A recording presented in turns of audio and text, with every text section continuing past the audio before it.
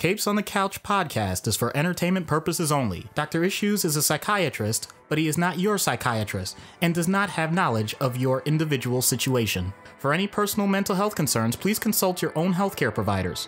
For medical emergencies, please call 911 or the designated number in your area immediately. Remember that you are not alone and help is out there.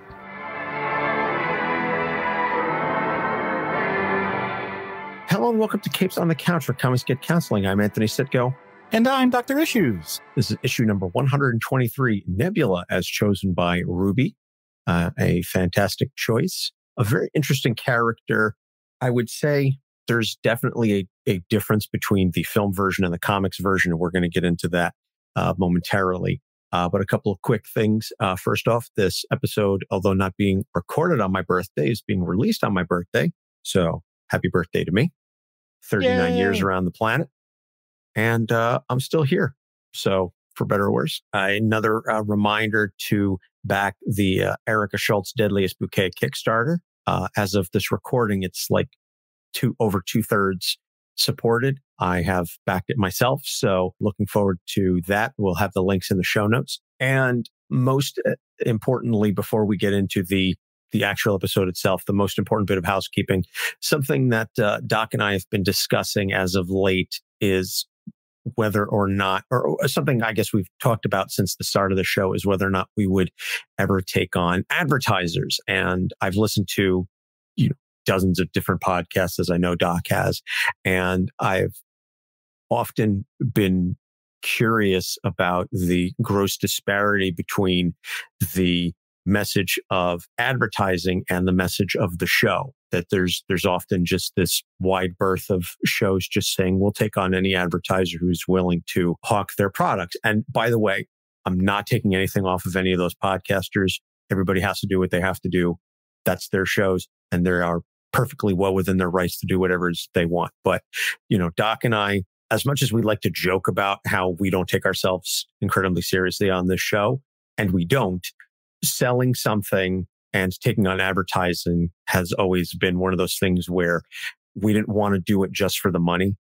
It has to be something that we believe in or that we personally use, but most importantly, one that meshes with the message of the show. And that is betterment, self-help, mental health, all of those things. And so we are very proud to announce that we have partnered with BetterHelp. And so just as a little way of the ad read, this is, like I said, the first time we're doing something like this. This podcast is sponsored by BetterHelp. Is there something interfering with your happiness or preventing you from achieving your goals? BetterHelp will assess your individual needs and match you with a licensed professional therapist. You can begin communicating within 48 hours. It isn't a crisis line. It's not self-help. It is professional counseling done securely online. BetterHelp has a network of over 15,000 counselors with a broad range of expertise. You can log in and message your counselor anytime and get timely and thoughtful responses. You can also schedule regular video or phone sessions. No waiting room required.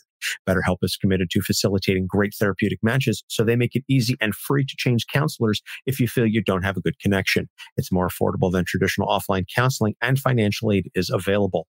BetterHelp wants you to start living a happier life today. Visit betterhelp.com/capes. That's better, HELP, and join the over 1 million people taking charge of their mental health with the help of an experienced professional. Special offer for Capes on the Couch fans. Get 10% off your first month at betterhelp.com/capes.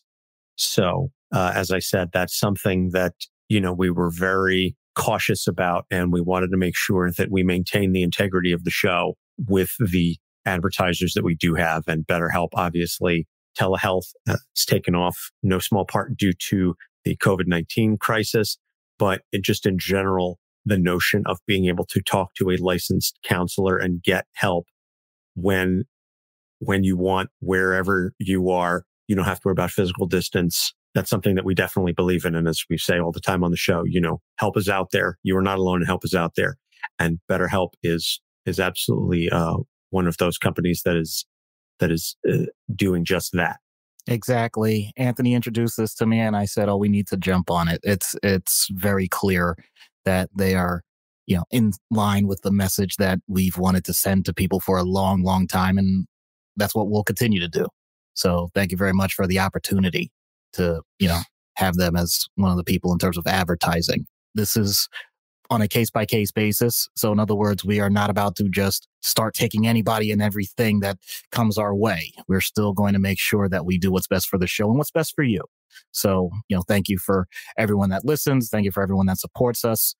And we'll continue to present the same high quality content, in addition to giving people opportunities to find ways for them getting the help that they need, no matter what it is and where it is. Absolutely. Having said all of that, and now that we've gotten that out of the way, let's dive right into the character of the week, Nebula, created by Roger Stern and John Buscema in Avengers 257, July 1985. She hijacked Thanos' ship while he was sort of in this between life and death state, and she claimed to be his granddaughter, but she ended up being defeated by the Avengers. So when Thanos returned, he burned her body using the Infinity Gems and kept her barely alive. She was still technically alive, but she was essentially a husk of her former self. And so when Thanos in the Infinity Gauntlet story, once he possessed the full power of the gems and went sort of ethereal, he left his body behind, and Gamora took the gauntlet off of his physical body and then used it to restore herself. And then she used the gauntlet, and long story short, she was defeated by the Avengers and imprisoned. You can go check out the Infinity Gauntlet storyline for that. And we did the episode on Thanos very early on. That was definitely year one. And so while imprisoned, she underwent surgery by Dr. Mandibus to restore her body and mind, although it did leave her as a cyborg. And so that's sort of the appearance that MCU fans are more familiar with, as opposed to the earlier version where she actually had hair. Then she served as a member of Gamora's Graces, and she battled Ronan the Accuser during the Annihilation event. And then she was hired by Kindun to track down Gamora for retribution for Thanos' crimes to him and his planet, but she was again defeated by the Avengers. Then she was hired by Thanos' son Thane to help him kill his father. But when she realized that he had lied to her about stealing a Phoenix egg, she killed him. But when she killed him, that hatched the egg, which rebirthed Thane and gave him Phoenix powers. And then when Thanos and others banded together to defeat Thane, Nebula was left behind in the God Quarry. This is the Thanos story by Jeff Lemire. And so then she escapes the quarry and she obtains this dangerous weapon, which she used to attack several planets, including Earth. And this time she was defeated by the Asgardians of the galaxy, Thor and I don't remember if Thor was involved, but there were Asgardians and also Guardians of the Galaxy, Asgardians of the Galaxy, hence the name.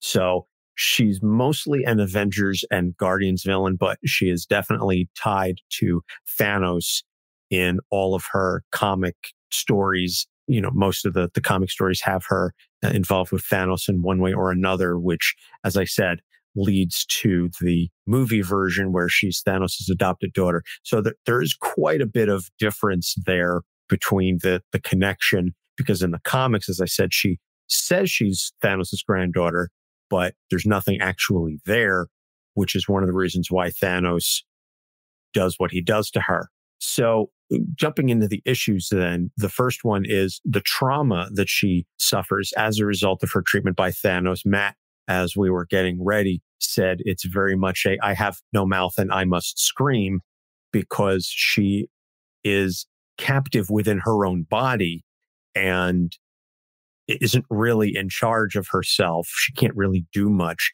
She's just basically there as Thanos's plaything to basically say, look at what I can do. I think at one point he refers to her as his greatest creation because she's not alive, but not dead. She's very much in that middle zone. And so that is very clearly a traumatic experience. And I would argue a close analog to that would be anyone perhaps who is, fully paralyzed, or undergoing any sort of neurodegenerative disorder where they have full control of their thoughts, but they can't really do much. I think, a Stephen Hawking type, where he's very much a brilliant person, but his physical body is limited. So that's a horrible experience for anybody to undergo, comics or otherwise. Yeah, absolutely. So, one of the most basic things that we learn as infants is the idea that we can influence the things around us, both physically and I'm not talking telepathy or anything, but just the idea that the things that your brain creates can have influence outside of your own mind. That is incredibly powerful. And so when you learn that you can speak and that someone hears you, and then when they speak back to you, your brain processes it, and now you can create a dialogue, that is so germane to just about all of existence, not even just on a human level. Animals do this in their own way, and we're still trying to understand how certain animals do it because sometimes it's in ways that we don't understand. So the idea that that's taken away, sometimes it could be even just the basic senses. If you're deaf, but no one taught you sign language, my goodness, or you don't know how to read. There's so many things. You can have bits and pieces here and there of what we end up taking for granted as adults. And yet ask anyone that's had those things, not just never developed, but heaven forbid they had it and taken away. In a way, I think that's worse, where now you've lost a part of the essence of life itself, of what it is that we do. I hesitate to say that I understand because in a way there's no way I could understand. I take it for granted that I'm able to have all of this. The fact that we're doing a live stream and then later on it's going to be a podcast. This is the type of stuff that if you are not able to communicate on the most basic needs, can you imagine the idea of being hungry, not being able to tell someone you're hungry, having the sensation just build and build to the point of near starvation, and just hoping that someone understands that because you have that basic need, they're going to feed you every day. And therefore, you have a feeding tube. Or the idea that you, unfortunately, have the bodily functions that we all have, but you can't clean yourself and you have to rely on someone else recognizing at some point that you're going to need cleansing and changing if it's a diaper, or if you have other things, you've had a colostomy done, but you also are in a coma. Obviously, if you're in a coma, you're not going to be able to say anything about it anyway, and therefore your consciousness is different. But let's say it's not even that. Let's say that you also have difficulty in terms of actually expressing yourself, not necessarily because your vocal cords aren't working or things like that, but you've had a traumatic brain injury and therefore you have aphasia and your communication skills are not what they used to be. And so just the simple points that you used to enjoy, you can't do anymore. All of these things, I can't imagine the amount of emotional frustration and the grief, the idea of loss. If once again, if you've had that before, and we've done a few episodes recently about those things, so you can reference those. I'm not going to get into all of that, but just the intensity of all these things happening, the juxtaposition of what must be the most intense experience for a person with regards to emotion without any of the physical sequelae of it, the physical consequences, or the things that even if you don't have language, you could still understand. Everyone knows what happens when someone screams or when someone cries or all of that. And not even having it, I think Matt hit it perfectly.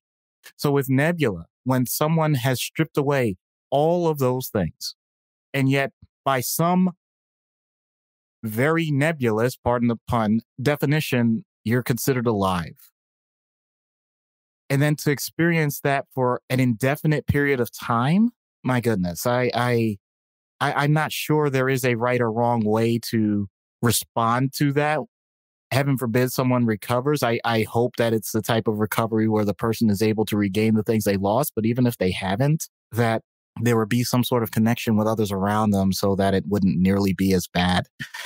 Because it's really sad. And I've had that experience in the hospital, having the John Doe or Jane Doe that nobody can identify. And there's nobody else around them either to help with that process. And yet it's now the responsibility of the state and the facility or whatever to just make sure that person stays alive because no one knows what their wishes are. That's one of the most horrifying notions, at least for me, the idea of being trapped in my own body. And Matt on the live stream brings up Metallica's One, inspired by the anti-war novel and film Johnny Got His Gun, is another fantastic artistic expression of that idea. That's absolutely the case. In fact, Metallica bought the rights to the film adaptation for use in the music video for One. You know, the voiceover of the guy, he's in his head, he's trapped in his hospital bed and he wants somebody to kill him because that's the only way he's going to escape. And so the trope of, you know, and I must scream. I was just, while you were talking, I was just on the TV tropes page for it and just reading some of the examples of it and just, no, thank you. Right. I mean, well, that even then, that's based on the science fiction story, which honestly, you make sure you have a really cast iron constitution for that. Because if you read that, and I have, it's gruesome. Yeah. No, thank you. And now I'm picturing like old Captain America. No, I don't think I will. So issue number 2 then, also related to the Thanos thing, is she lies about the connection to Thanos. And it's a combination of fear and respect because Thanos obviously is widely known throughout the Marvel universe as a real bad dude. And so she hijacks the Sanctuary to his mothership. So when we first meet her, she has this crew that basically, they're kind of scared of her because, I mean, by the way, she's a badass in her own right, but she has this aura about her. And that's Thanos' granddaughter. Ooh. And even in the movies, that's alluded to that, you know, she is the daughter of Thanos. And so that connection carries with it a certain power that she willingly manipulates and uses for her own good, under the assumption she's not going to get called out on it, which of course she does. See point number 1. But when you and I were writing this, you said you're definitely aware of situations where people have lied like this for, I mean, the reasons are obvious. It's for the power and for the benefits. But, you know, if you could just, I guess, delve into that a little bit more. So the first part is verbatim, like practical. It actually has happened. The other one is much more metaphorical. So I'll get into both. First, the practical side. This can be as simple as someone, especially when people are younger, teenagers especially, you just kind of, even if you're not directly lying about something, you're just embellishing just enough that you're trying to get your peer set to connect with you.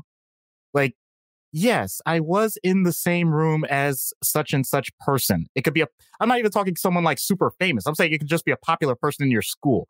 And you're like, yeah, I was at that thing. And then magically you have somehow in this story morphed it into you're really tight with this person. And it's like a game of telephone. Yeah. And mind you, in the era of social media, it's much less likely that you're going to be able to get away with an outright lie. But you can skirt the edges still. And some people will put pictures of when they were with this person or even took a picture with someone. But if that's the only encounter you ever had and that other person doesn't even remember it, but they're not direct, as Anthony on the live stream does that classic point with the person, the idea that that other person, let's say, is not friends with you or not linked with you or whatever, so they don't even know your existence in that way. So that can be perpetuated and it just goes on and on and on. And if you're trying to build yourself up, it doesn't necessarily have to be for the direct gain, like in Nebula's case. It can just be this idea that like, hey, did you see this thing that I did or I experienced or whatever? And everyone's like, oh yeah, that's great. Oh, no, no, no. And yet at some point, someone innocuously, I'm not even saying like purposely, just says like, oh yeah, so what are they like? And then some people just feel like they need to go on with it because at this point you're already in too deep. And in that case, they actually start developing these false stories. I've actually like seen this happen. It's fascinating. It's worse with people, at least because I work in an inpatient psych hospital. Some people get delusional about these things, and that's really sad to see. But, you know, just the idea though, that you have to create this falsehood of part of your life. As we've said, it's not just it's going beyond the idea that you're living or having people live through the highlights of your life, it's like you now have to add on the layer of Photoshop to it. And it's just not necessary. And it creates more problems than people realize in the moment. So that's the just really basic, take at face value, practical side, very literal. The other one is the metaphorical. And we've talked about this many times about what's the image that you've created for yourself? How do you view yourself? And I'll go to one of my references in terms of boxing or MMA or whatever, where someone gets the moniker, baddest man or baddest woman on the planet. There's a reason why that gets built up. It's because it starts to feed on itself and create a momentum that allows for continued success. And inherently, I'm not going to say there's anything wrong with that until at some point there's some level of confrontation where things don't go 100% the way they should.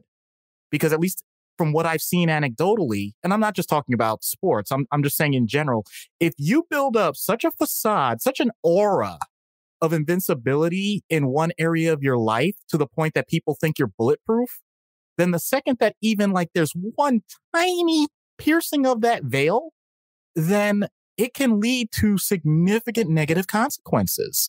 The emotions behind that balloon deflating, or rather, honestly, more like popping and just completely falling apart, it can be devastating in terms of the depression, the anxiety of, well, now I have to get it back, except there's no such thing as recreating, once again, to go back to the analogy, recreating an undefeated streak. You can only be infinity and O just one time. So once that happens, you have to recreate yourself, and you have to do it in a way that you know is going to be much longer lasting than what you originally figured on. So that can be any sphere of life.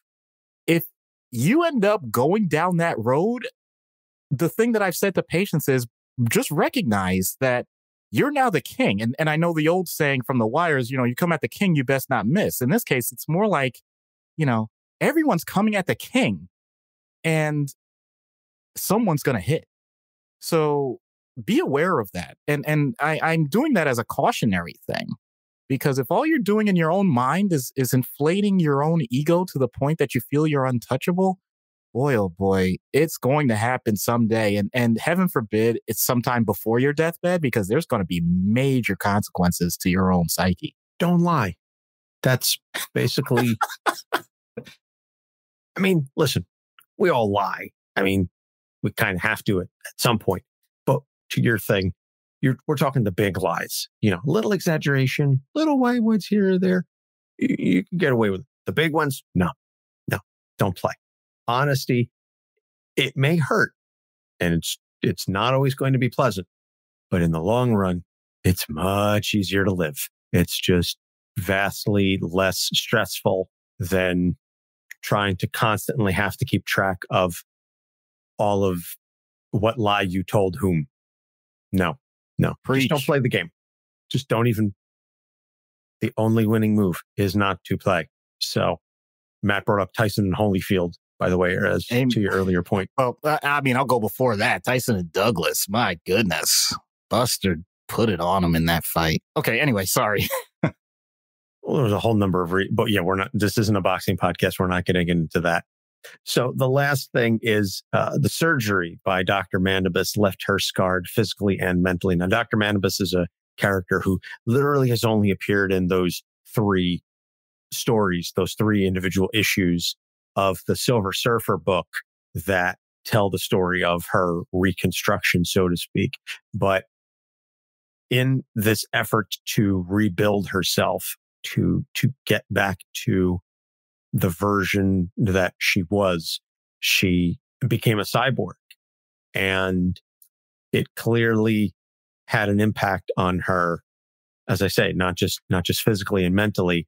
And it is not an easy thing to undergo something like that just on the physical level, and to have the self-image of yourself as one way, and then to wake up, from surgery and looking like something else. We see that with the face transplants, the people that have undergone that, I'm certain, require some level of counseling to address the fact that you have this idea in your head that when you look in a mirror, you're going to see the face you've come to expect.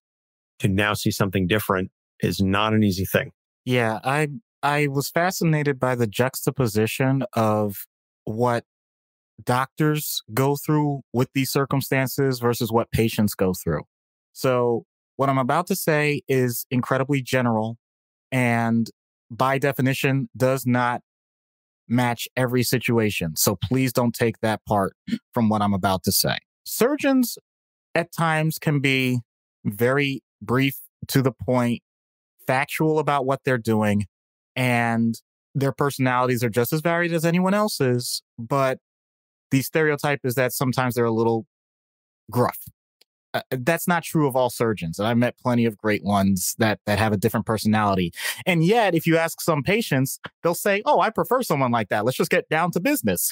They just want whatever surgery has to happen done, and that's it.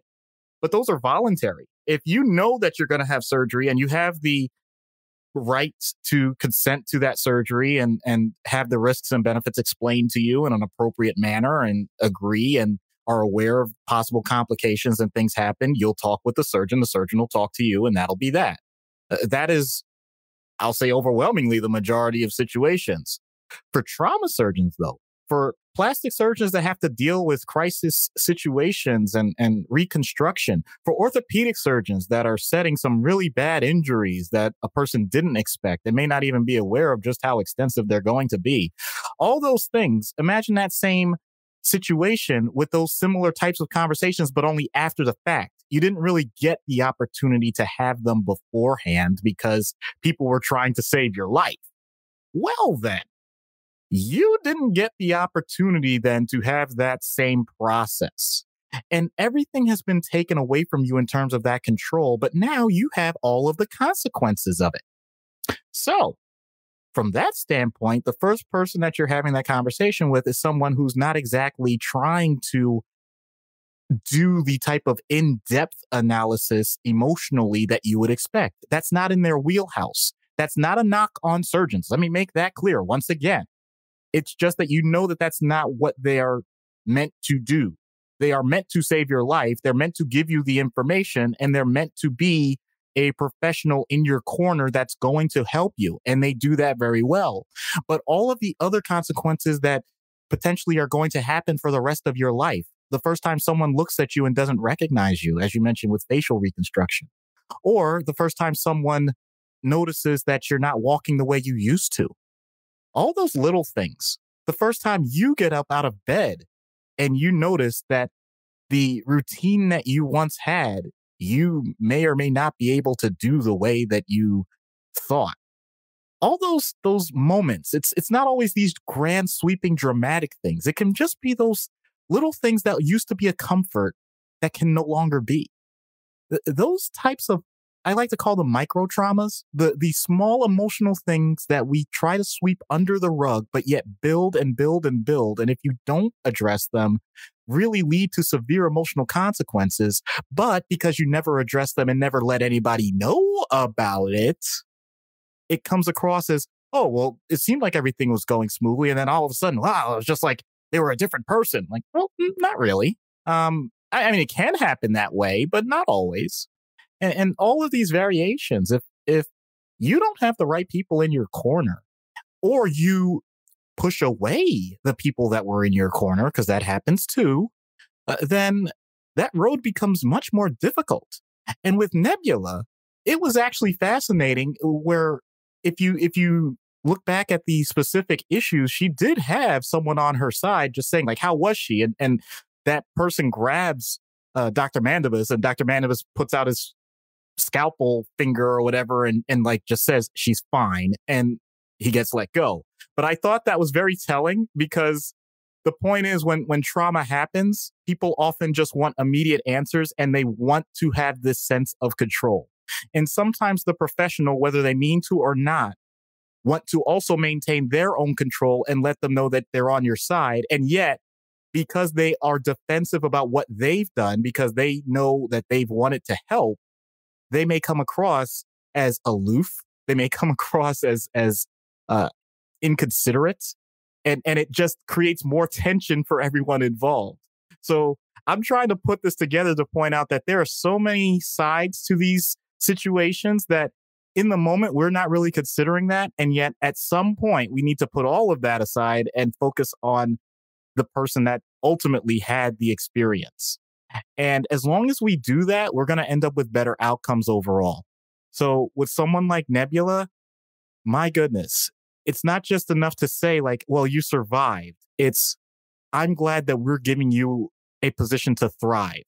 And in a way, when you think about all the things, evil or not, that she's accomplished, in a way, she has gone further than you would have expected, given all of the scenarios that she's had to endure.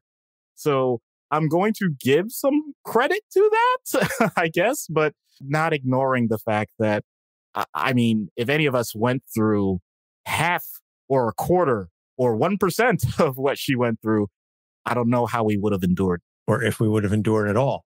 Going back to your discussion of micro traumas, which I thought was very fascinating and just an idea that I'd never heard a term put to it. And it's funny, like I said, this episode's coming out on my 39th birthday. The simple idea of just realizing you're getting older, and that when you used to be able to do certain things, you and I, again, we're recording this on a Sunday night. You and I went to a wedding last night. Just the idea of, hey, let's go out after the party and let's go and keep drinking and da-da-da-da-da. If we were in our 20s, like say when you got married, that was fine and we could recover much more easily. We are in our late 30s now. We are pushing 40. We cannot do that any longer. We have to hydrate. We have to take these little things into consideration because it's that idea that I don't bounce back the way I once did. And some people acknowledge that and they make the adjustments as needed. Others are still under the delusion that they can do it. And we talked about that not that long ago in another episode of the idea of exercising as hard as you once did and, without giving your body that break. So that's something that I would say is as a micro trauma, and just that acknowledgement of I'm getting older and I have to do things a little differently because my body is paying the price for things that I used to be able to do. Well said. Yeah. As Matt says, I don't mean to brag, but last night I was in bed by 9:30. Oh, man. And you want to know what's even worse? The first thought I had was, wow, I'm jealous.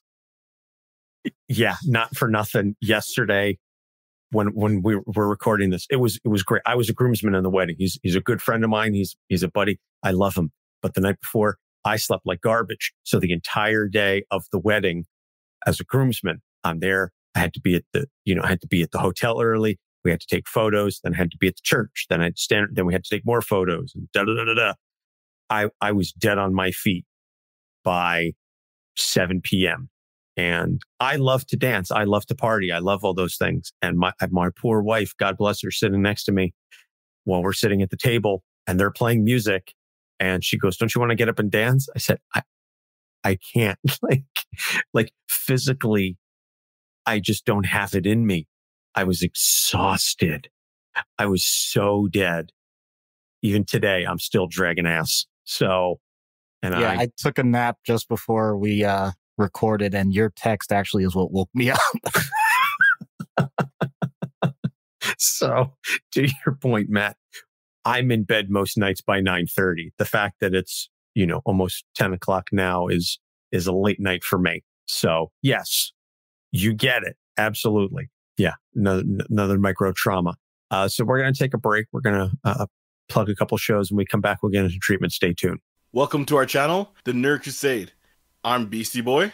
I'm Table. I'm Red. It is I, Shino Brando. We discuss topics from across the nerdiverse, from video games, anime, comics, and more. And if you want to chat with us, you can find us on Twitter @CrusadeNerd, on Instagram @NerdCrusade, on Twitch 8 p.m. Mountain Standard Time every single week.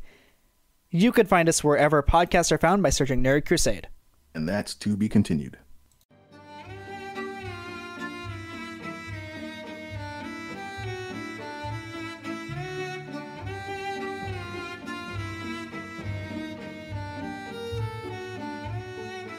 Hey podcast fans, I'm Rachel, host of We're All Mad Here, a new podcast about the history of mental health.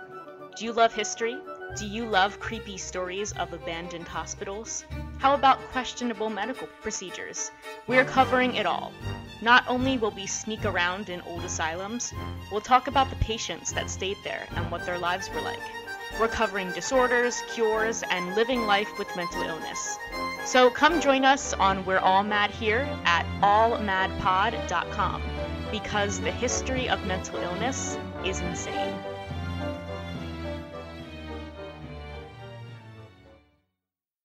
Hi, I'm Saladin Ahmed, and this is Capes on the Couch. And we're back. So treatment in universe for Nebula.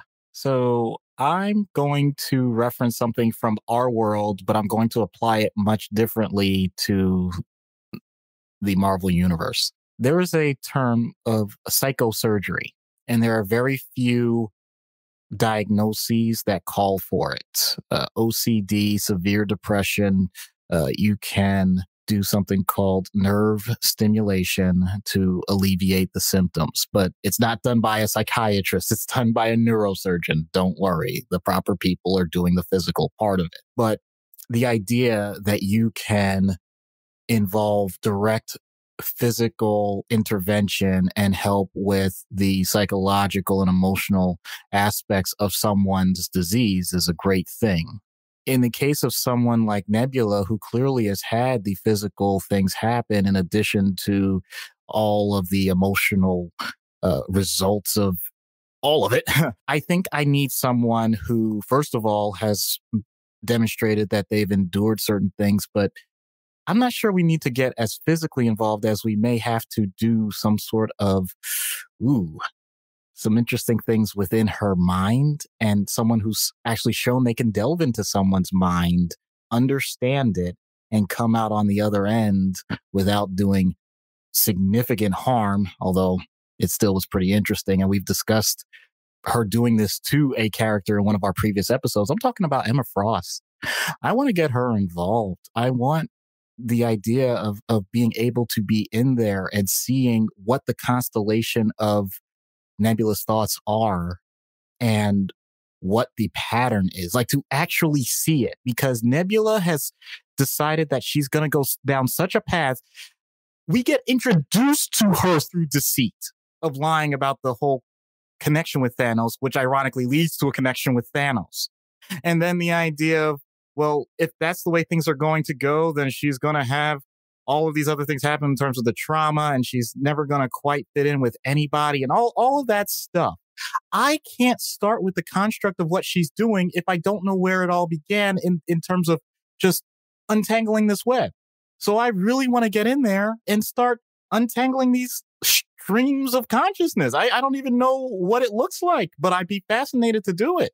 And having someone like that has that experience, I think would be pretty cool. And if it all goes wrong and Nebula gets super pissed, then I'll just hide behind Emma Frost's body and be okay. All right. That's an interesting take on it. Emma has a lot of versatility for many of these characters, I think. Many of these particular treatment type sessions.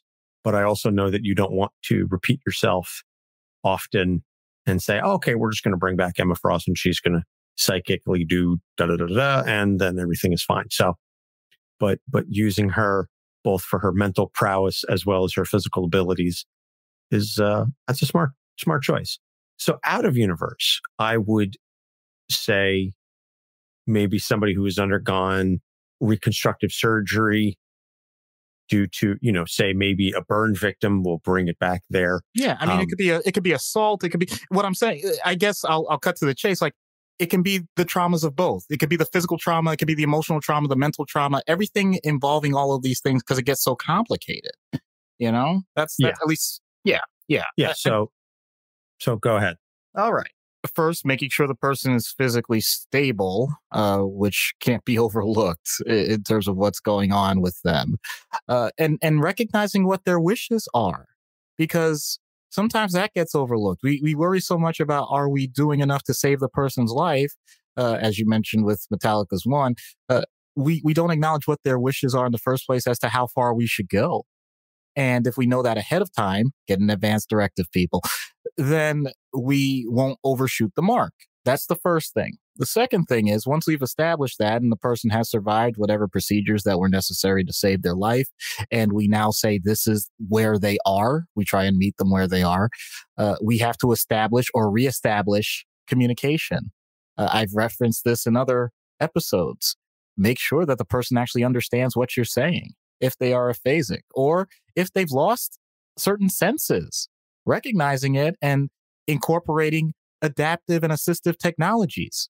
Do you simply need certain gestures? Do you raise your eyes to say yes and down for no? Do you nod properly? Do you know other forms of communication and language? Can you still write? Do you need a message board, a sounding board, or things that a person can physically use? Or is it similar to the type of sophisticated adaptive technology that Stephen Hawking used? So there's so many variations to that, establishing that. Then from there, don't assume a person has a certain set of emotional responses. Ask them once you've established what communication style is necessary. Do not assume that a person that has been attacked is automatically angry. Do not assume that a person that was involved in a horrific car accident where people died is automatically super sad. There's so much variation to it that if you take it for granted, the person is going to shut you down because they're going to think you're completely missing the mark. And if there was a situation where, and I want to be careful how I say this because I'm not placing blame. I'm simply saying that heaven forbid it's someone that was involved in something where they had an active role in it. Heaven forbid it's someone who was a drunk driver and they suffered consequences in addition to whatever happened. Maybe they're the only person that was actually physically injured, but they did a lot of damage because their car flipped numerous times or whatever. So now it's not a matter of saying, oh, you're a drunk driver, you're a horrible person. Like, no, it's just simply now we have to move forward with whatever it is that's gone on. There are some very sophisticated techniques, and I know I don't automatically get into a lot of things with medications, but these are the circumstances often that you will see not just psychiatrists, but you will see people in palliative care, which are people that are supposed to help alleviate the pain and suffering that someone is going through and make things more tolerable. We may use medications that are outside of their typical categories because we know how the nervous system and how our brains respond to certain things and get a little more off the beaten path. And it scares people sometimes because they think they're being guinea pigs, which is the exact opposite. It's that we know based on other patients' experiences and what patients have told us have actually shown benefit, as well as doing cognitive testing to show that there is some benefit to what we do. In addition to that, we also want to make sure if people have others in their corner, we want to make sure that they have access to the type of counseling that may be necessary dealing with a new life for themselves as well as the person that was originally involved in the circumstance. So there's a lot going into this that if we miss any of these steps, it's going to be more difficult for everyone involved. And just focusing on that. And once again, being the proper, I'm going to use it colloquially, listening ear, because maybe it's not an ear. Maybe it's your eyes to look at what they're typing. Maybe it's making sure you watch their face, whether it's a grimace or a smile. All of those things that we, as I've said so frequently this episode, kind of take for granted, and yet really need to hone those minute. If there's such a thing as micro trauma, then there must be a thing as micro healing. Recognizing that when a person says something that you think is a positive statement, smiling at them. Making sure that when they say something that sounds sad, that they notice that you actually have a response to it and frown. All those little things that lead us to have a greater connection with one another in the world at large can really make a difference because they add up as long as you do them consistently. I love that. If there's micro traumas, there must be micro healing. Wow. Because it's funny because when you were first discussing the micro traumas, I was like, well, that absolutely makes sense. But it never occurred to me that there must be a counterpoint to that. Positive. Right. So to directly link it, it's like, hey man, it's really fun. It's fun growing old with you. You know, I'm glad that I have someone like you to experience some of the things and know that I'm not the only one. Well, I think that's, I appreciate that, but it's common, I think, for folks that have friends around their own age, because obviously if you're all friends from a certain grade, you're all, within a year of each other. And so you're all going to go through many of the same things around the same time and experience them in roughly the same eras. So that's a helpful idea. Matt brings up the interesting question. Does that imply the existence of microtherapy? So that's a great point. I hadn't, to be honest with you, I hadn't even gone that far to think like that. But I think a lot of my training really comes down to that, because we know that words really do make a difference, not just medication. So I think the fact that as a professional, especially because there's a certain expectation, I think that's fair. That's realistic. I don't take it for granted, for example, when someone asks me offhand, even in a conversation where I am not their quote unquote therapist, if they ask me a professional sounding question, I not only try and give a professional sounding answer, but I make sure that I'm demonstrating, even in a few seconds, the fact that I consider it to be as important as anything else in the world, because it is.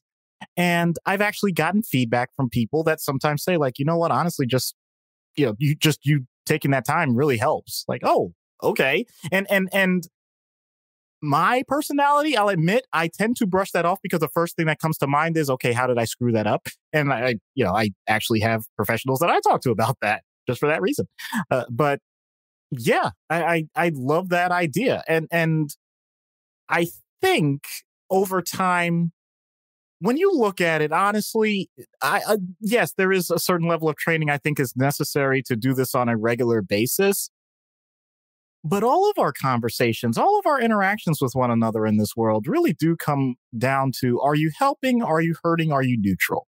And even if 95% of conversations or any sort of interaction is neutral, that 5% really makes a difference. So I'll definitely give credence to what Matt's saying there.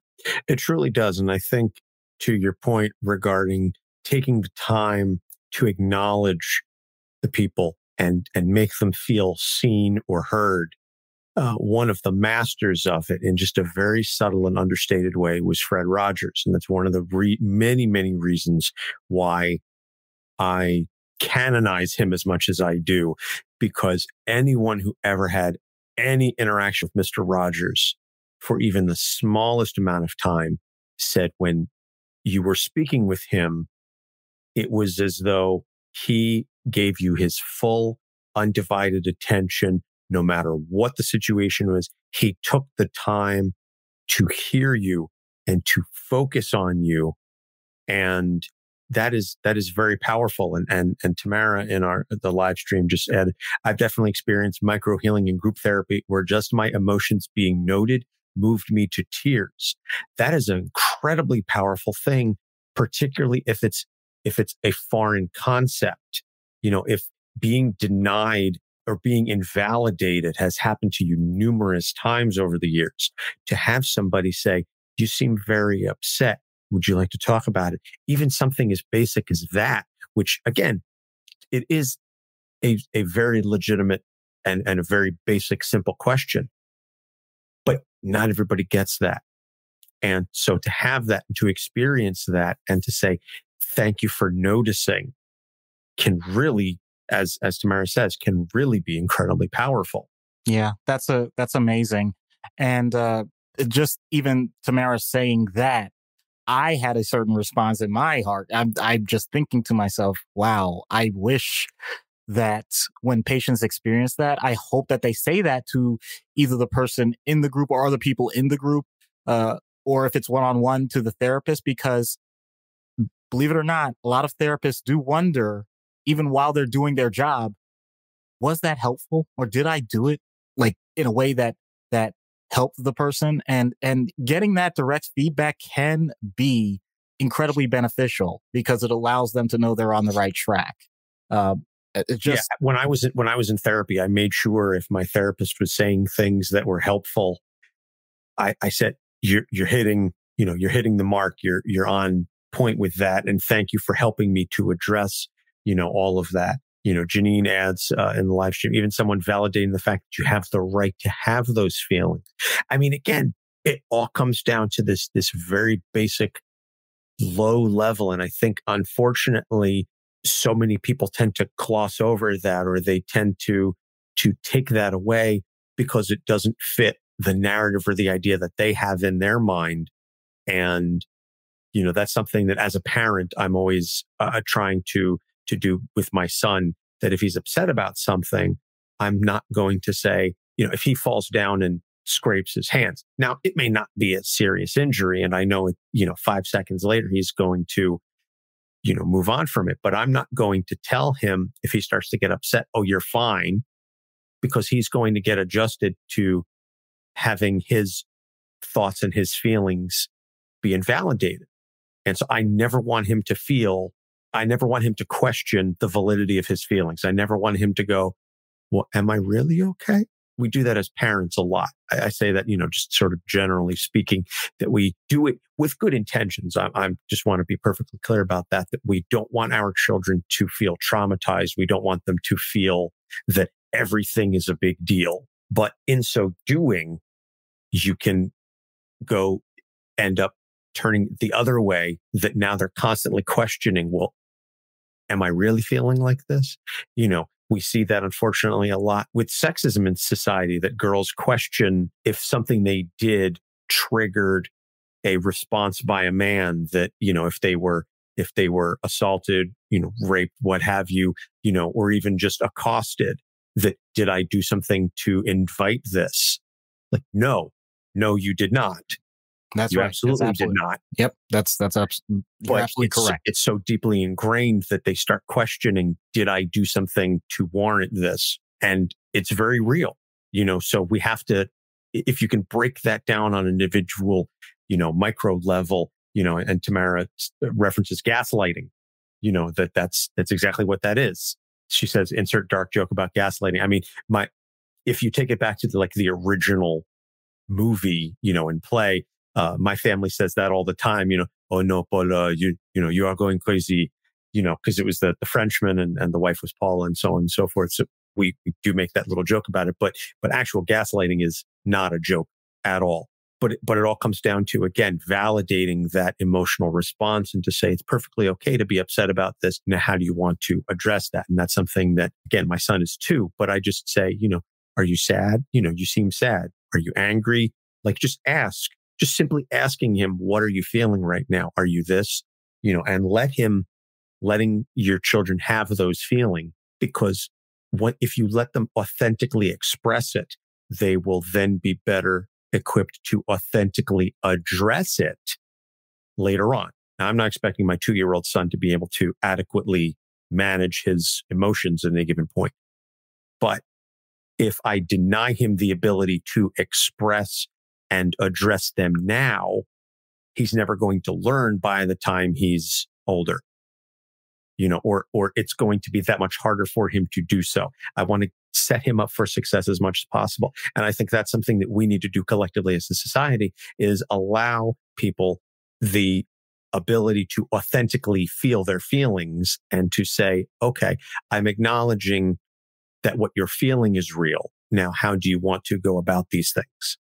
And I think if we can do that en masse, and when I say en masse, I mean, individually, sort of one-on-one, bit by bit, it will spread, and we can begin to collectively heal and collectively improve, emotionally as a society. And again, pie in the sky thinking, but if you just do those little things bit by bit by bit, it will get better. Amen. So we got into some heady stuff here, much more. What's the word? I'm sorry, it's late and I'm draining. Positive minded. Help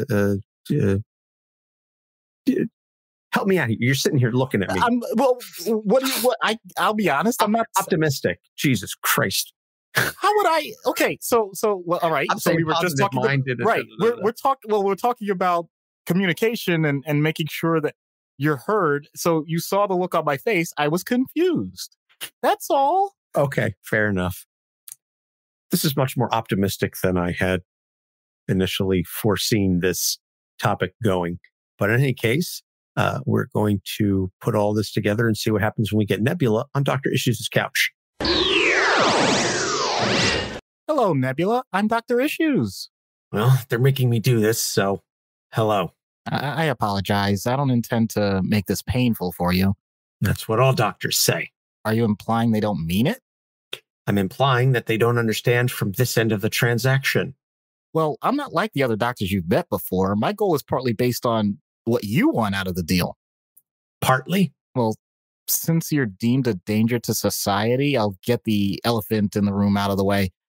I can't get you a release. I didn't expect as much. So what then? What's your idea of rehabilitation or manipulation? I understand your lack of trust based on prior encounters with those you disagree with, but how do we build that trust together? You didn't promise me anything I couldn't get for myself. That's a start, at least. Interesting that you should mention that. How much of your troubles have been based on lying? Everybody lies. Maybe, but there's volume and magnitude. Maybe is a lie, just as an example. A shallow one, and a prescriptive one for this conversation, yes, but... It's an example of trying to manipulate someone whom you think doesn't deserve a straight answer. So I'll affirm what you're saying. Everyone lies, including me. There's volume and magnitude. I think I have a better way to go with this. Good, because if you were going to question my lineage... Who do you trust with your most intimate details? Who gets the little white lies instead of the big, bold ones? Not you. Well, I appreciate the truth in that statement. Does that type of response evoke a different emotional reaction for you compared to your typical answers? My responses don't provoke emotion in me. Really? Because you bristled pretty badly when you thought I was going to get into a sensitive topic. You're trying to connect two different things. Very different things. I don't need a doctor giving me a history lesson on my own past, and I don't want anyone pretending they can try to connect things they don't need to know about. Closed book. Got it. How long are you going to remain on the shelf? Until I finally get things exactly the way that I want. And even then, you'd remain a closed book. Another random faceless person in control that can't connect with anyone. Yeah, that actually sounds like a pretty joyless life. Just because you don't get an invitation to a party doesn't mean the party doesn't happen. Do you think other people ignore me? Defy me? No, they follow my lead. I'm not as unknown as you think. Just unknown to you and anyone else I choose. Then what are you doing, stuck in such difficult circumstances, struggling day to day to keep so many people at bay? Look, I know you fought many a battle. You've had allies. Then things turned sour. You know, each time you've ended up with only yourself to rely on and you rebuild. And I really admire that, but that can make it difficult to trust anyone, let alone me. Where does it end? I mean, is it really that bad to save yourself the time and energy by having a core group of people that you confide in instead of, just treating each conversation like a battle that you have to win? You don't live through what I've lived through by using lighthearted banter. You're polite. You're presenting yourself as kind. Weak maybe, but that's a contradiction in your position, as you made it clear from the start. I have no assurance of anything from you, and yet you somehow expect me to go along with this? That's not realistic. Well, that's not your reality, but it is mine. We all have our own. The closer the two realities can be, the greater likelihood that the outcomes are compatible. So, in my existence, if your assessment is accurate, that should be evidence of that. So it's up to you. Can you come to terms with the idea that some people in the universe can have good intentions and lie and make mistakes and tie emotions with their words without automatically wanting to make things worse for the other person? Perhaps. Perhaps not. I promise nothing. I only promise my effort and attention. I still promise nothing. Then we can both keep our word. Win-win. Only if I say so. Well, you didn't die, so that's a win. Yes. And she didn't completely shut you down, which is also a win. Yep. I would say you got through, but again, Not in the slightest. I'd say it was neutral, which And yeah, under the circumstances, I'll take it. fair enough. So recommended reading for Nebula is The Infinity Gauntlet, as we said earlier, that she does play a large role in that. And then some of the Roger Stern era Avengers stories that she has a large role in, say, 257, and then in the 270s, some of those eras, that era of storytelling, she's largely an Avengers villain. I would say most of the Avengers stories before the Infinity Gauntlet, to get an idea of where she comes from before, or that lead to her disfigurement at the hands of Thanos. So upcoming episodes are Victor Zsasz and then Rogue. And then we're going to take a break for a few weeks because we have been doing this show every week since January, and it's summertime. And Doc and I are just going to take just a couple of weeks off just to catch our breath and, decompress a little bit. And then we will come back to you probably sometime in July with some new episodes and some new characters. We got some good stuff, and we're definitely gonna enjoy the time off. Not that we don't enjoy bringing the show to you every week, but just getting to take a little bit of a break. So we'll give you an opportunity to catch up on some shows you may have missed. Spending so much time listening to our melodious tones. Please, that was a joke. It was a joke, I swear. So as we said at the top of the show, BetterHelp, betterhelp.com/capes for 10% off your first month. And you can join up there and speak with a licensed professional counselor at your leisure. And all of our episodes are available on our website at capesonthecouch.com. We are on Facebook, Instagram, and Twitter at Capes on the Couch. And we've got the Discord group that you can join, our fan community. We will also have a Facebook fan group as well. And our Patreon, if you want to subscribe and unlock additional content and early access, patreon.com/Capes on the Couch. So that's all I've got, Doc. Before we head out, anything you want to add? So I'm going to give a little bit of an education here. So a nebula can mean one of two things. A nebula can actually be a blind spot in your eye on the cornea, or it can be an actual form of gas and other substances in space. So find someone that you can trust and let them in so that you can watch your own blind spots. In that way, you'll have the type of life that people will be able to look up in the sky and recognize that you are great. Wow. Okay. It was a pun, but with some knowledge behind it. We don't get that many of those on this show. I would say we need more of them, but we don't always get those opportunities to come by. So thank you, Doc, and I appreciate that. So for Doc Issues, I'm Anthony Sitko. Thanks for listening. We will see you next week. Capes on the Couch podcast is for entertainment purposes only. Dr. Issues is a psychiatrist, but he is not your psychiatrist and does not have knowledge of your individual situation. For any personal mental health concerns, please consult your own healthcare providers. For medical emergencies, please call 911 or the designated number in your area immediately. Remember that you are not alone and help is out there.